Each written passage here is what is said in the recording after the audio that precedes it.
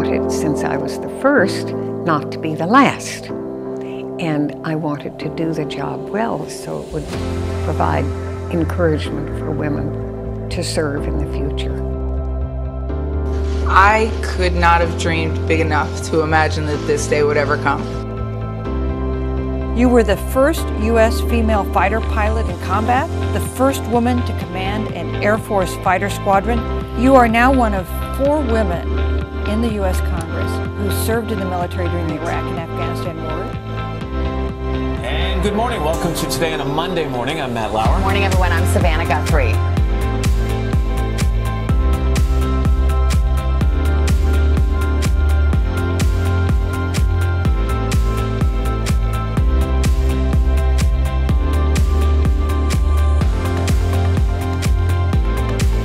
I hope that I'm remembered as someone that they could trust and that was very caring about our entire state and its people.